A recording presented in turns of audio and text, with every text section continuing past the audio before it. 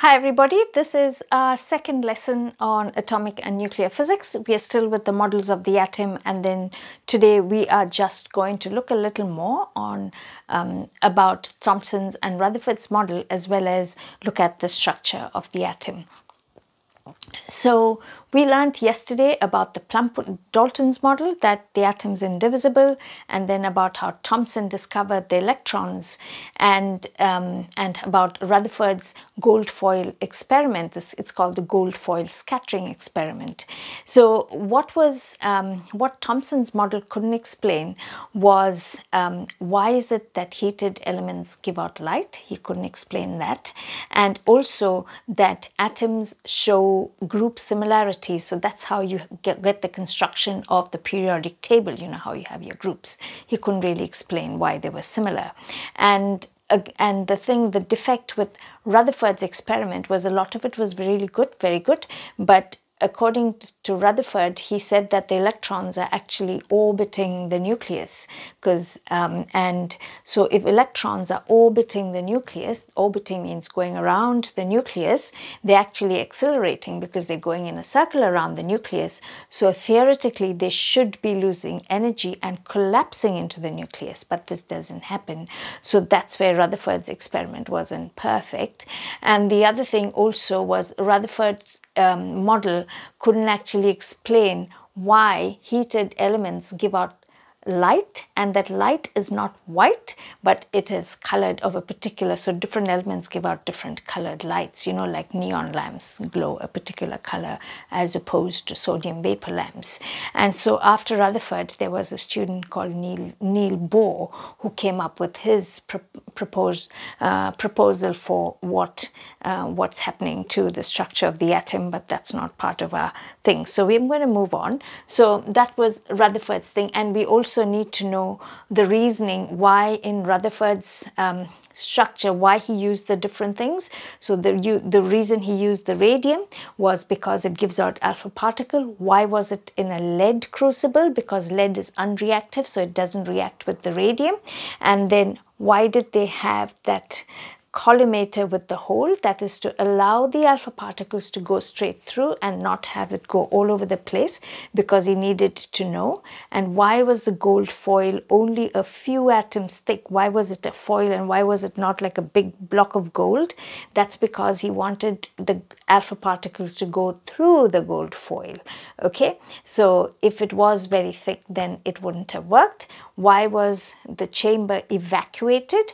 Because he didn't want the alpha particles to encounter anything else but only the gold foil. He wanted to see, he was studying the structure of gold atoms, okay, not the particles of air. And also the thing with alpha particles is alpha particles steal, because they're positively charged, and alpha particles made up of 2 protons and 2 neutrons. So they have an overall double positive charge. And when they go through the air, they ionize the air. That, in other words, they steal the electrons from the air and become helium atoms.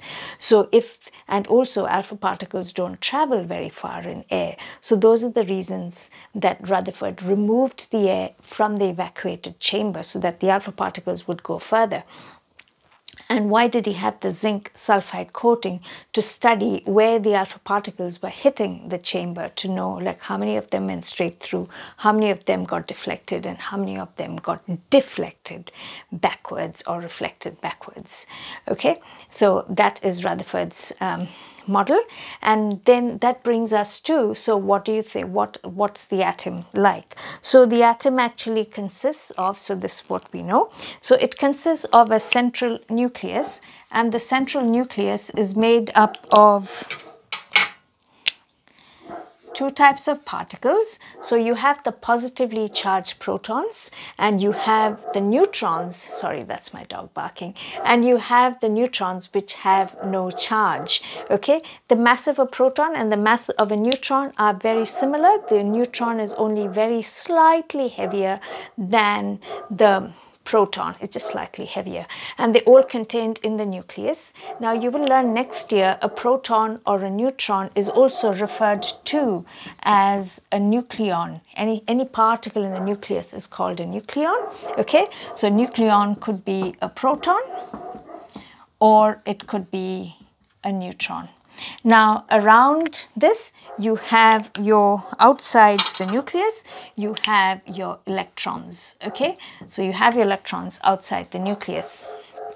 Now there are some things that we need to know. There is what's called the nucleon number or the mass number. This tells us how many protons and neutrons there are in the element, in the atom. Okay, so that is how we have, let's say, oxygen. Okay, so you have the symbol for the element, and this gives you the mass number is always written at the top. The atomic number is the number of protons. For a neutral atom, it will be equal to the number of electrons, and that defines the element.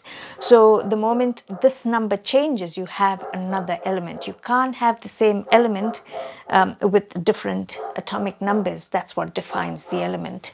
Okay, and the other thing that we need to know, sorry, this was nucleon number, so that's what it's called.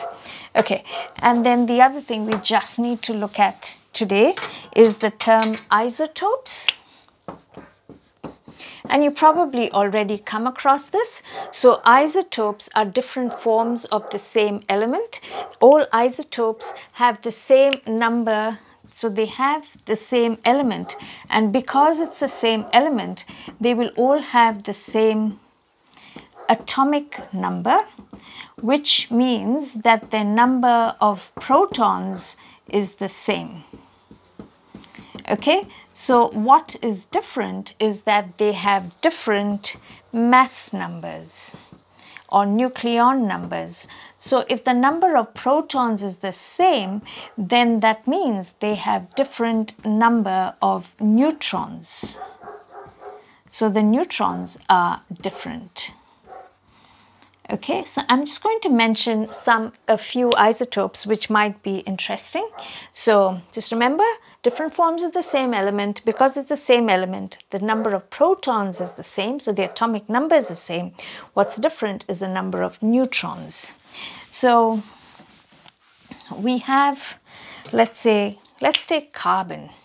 I'm just writing C 3 times, and carbon is an element which has 6 protons in the nucleus. So all isotopes of carbon will have 6 protons in the nucleus.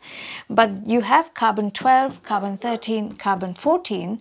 This means that this isotope of carbon has 6 protons and 6 neutrons.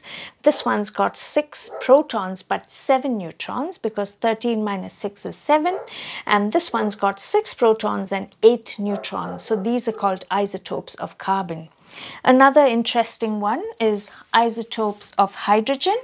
Okay, so hydrogen is the lightest of all elements. So this is your ordinary hydrogen, which has just 1 proton in its nucleus, and there's nothing else. So that's what we are familiar with. But so this is your ordinary hydrogen. And then this one here has got a proton and a neutron. So there is a proton and a neutron in the nucleus, and you've got your electron outside. So this one is called deuterium. The word deut means 2. Okay, and then this one is called tritium, has got 2 neutrons and 1 proton in the nucleus. They all have 1 electron, because for a neutral atom, it's got the same number of electrons as protons. So they all have 1 proton in the nucleus. So this one's got just 1 proton and 1 electron outside. So those are about the atom. So what I'd like you to do once you've listened to my video is, could you please read all of this page here, which is page 2, everything's important, and this one read about 3 or 4 or 5 times if you can, because this table is so important. It's about Rutherford's experiment, it's about his evidence, what he actually saw, his reasoning, why he reasoned out, and the conclusion or the prediction of the structure of the atom he came to. And then we've also done this page, just the half of this page, not this bit, I've also covered here. And once you've done that, there is some work for you to do, a couple more things. So if you could work through this is Rutherford's scattering experiment, okay? And I will put the answers up to this, but this is quite straightforward. And also, this one here, atom models. So once you finish listening to my first video and the second one, you should be in a position to do all these questions up to here. Okay, so bye for now.